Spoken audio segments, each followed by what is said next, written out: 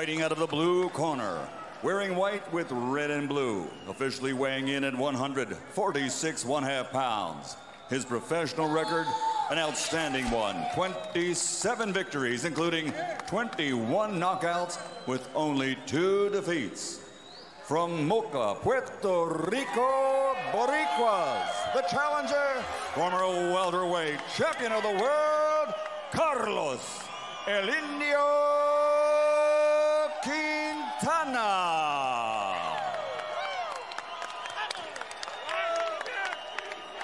And fighting out of the red corner, wearing red with blue, official weight 146 1/4 pounds. This Olympiada now has a perfect professional record consisting of 25 fights, 25 victories, including 19 knockouts. His heritage is Haiti. He's fighting out of Winter Haven, Florida, the undefeated, reigning, defending WBC welterweight champion of the world,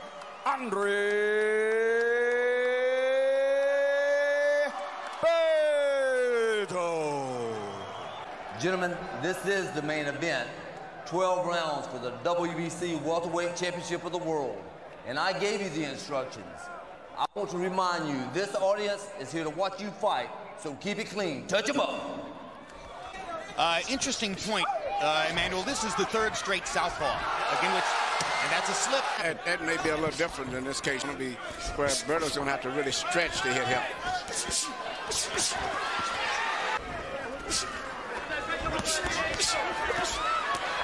One of the best and most natural uppercuts I think I've ever seen, Emmanuel, with either hand.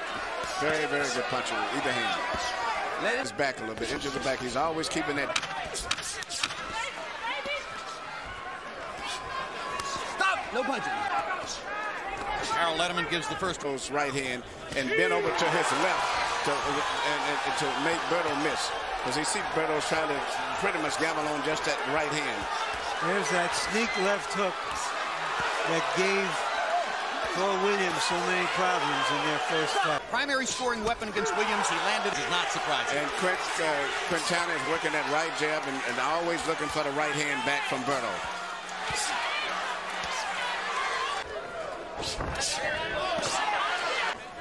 And if that knockdown had been scored officially the first round, Quintana would have 2 rounds in the ring. Landed by Quintana. Hey. Hitting behind the head. Good left hook by Berto.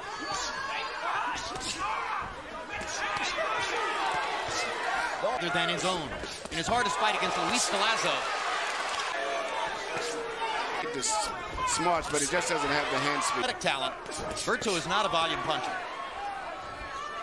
When you're shorter than most of your opponents, it's difficult to pour punches onto them. But now he's making Quintana more and more on the defensive. Yeah, Quintana. That his confidence is going up. No. And Quintana is going to flirt with disqualification if this keeps up. There is a point deduction. And frankly, I think that one was deserved. Quintana 13 out of 46. Let's see if Harold Letterman made it a 10-8 round. Harold, how do you have it? You got to see with that big left hand early to win round 2. Berto every time. If Quintana throws the first punch, he's very effective. 2-1, Berto.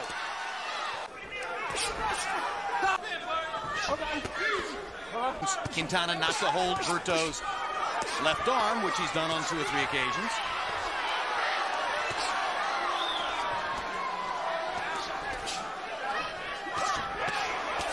Them now too. Nope. There we go again. Now that could have all that are loose and proliferating in Florida. Some of them growing to 20 feet long. Good left hand over the top by Berto. Heavy shot to the body. Berto is starting to make bigger and bigger impact. This is how Cotto dominated Quintana, getting him on the ropes, pounding him hard. Left arm pinned. Now Andre gets away. Quintana's like an octopus when they get inside, Emmanuel. Good fighter. He's doing a lot of things, and I'm just wondering. Good uppercut by Quintana. I was wondering, because Berto is of Cosme Rivera, Puerto Rican veteran. As promoter Lou DiBella said, It was hard. And Berto makes it easy because he just pushes himself forward.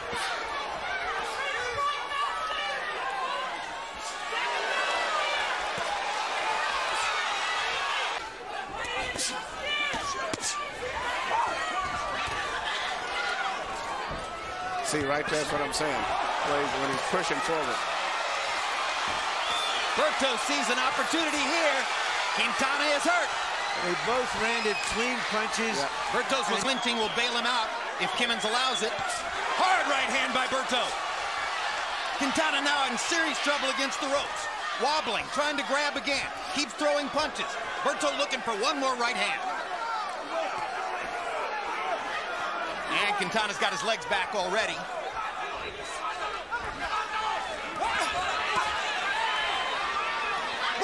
Here we see the right hand, the shot that came in that hurt Quintana.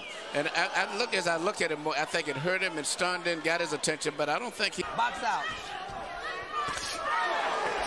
Andre Berto was amateur.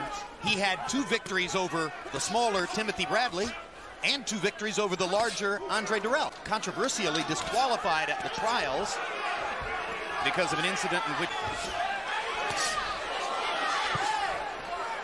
Quintana dropped his left hand momentarily, and Berto got in another right hand shot. Yeah, but it seemed like it didn't hurt Quintana. To hurt Berto, he's going to have to catch him with something that he doesn't see coming. Right, because he's not the type of guy. Just hopefully there are some question marks about Berto. He has real pop.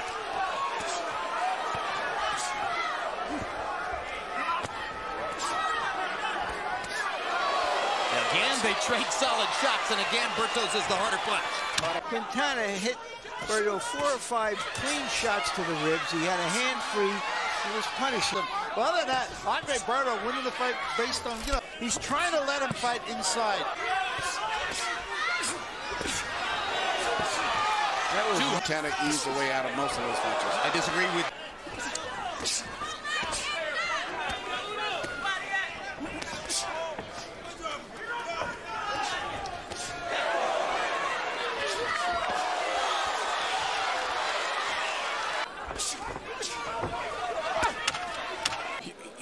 Here we see the exchange that we were speaking about here near the corner. First one misses. Misses. I think he misses on this one. Misses on that one. This now is watch where this one land. You get your points on this one here. Bingo. Boom. Yeah. Okay. Yep. Remarkable knockouts we've seen in the last couple of years. But, yes, over the course of 12 rounds, he's not exactly beautiful.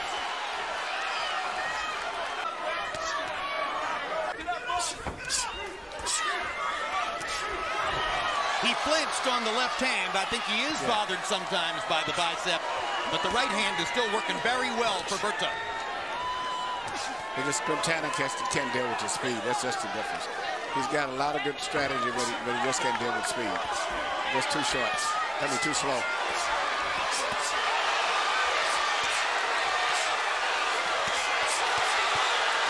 This is not much to do about nothing. This is a good point at which to stop the fight, possibly. But now Quintana is going to get out of it. Andre Berto was very close to making his point right there. He's still pressuring Quintana from corner to corner. And that's a huge right hand right on the face. Still a minute to go in the round. I don't know if he's hard to see how Quintana gets out of this, though. He's got good legs and good instinct. And he's also got blood over his right eye. And it's swelling.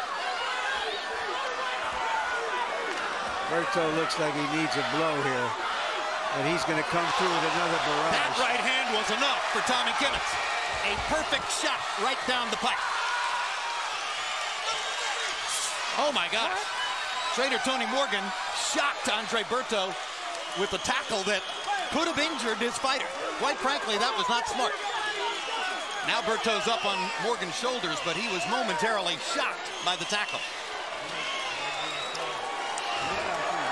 So Berto joins Paul Williams and Miguel Cotto as people who knock out Carlos Quintana.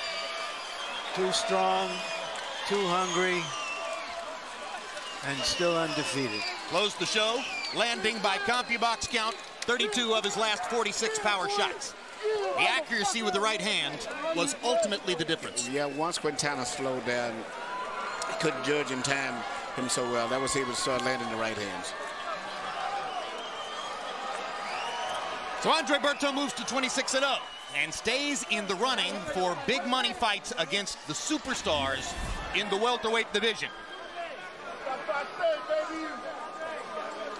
This is the punch that hurt Quintana earlier in the round and set up what amounted to a sustained assault by Berto. From here, they went to the other corner, which was in effect Quintana's corner, and Berto hammered him some more. And I will give the referee credit. Even though he might have been in a lot of controversial situations early in the fight, I thought he did a great job of stopping the fight. He stopped it at the appropriate time. And here comes the stoppage. Watch the perfect straight right hand that lands right on the nose and mouth of Quintana. Boom. When Kimmons saw that, he'd seen enough. Perfect.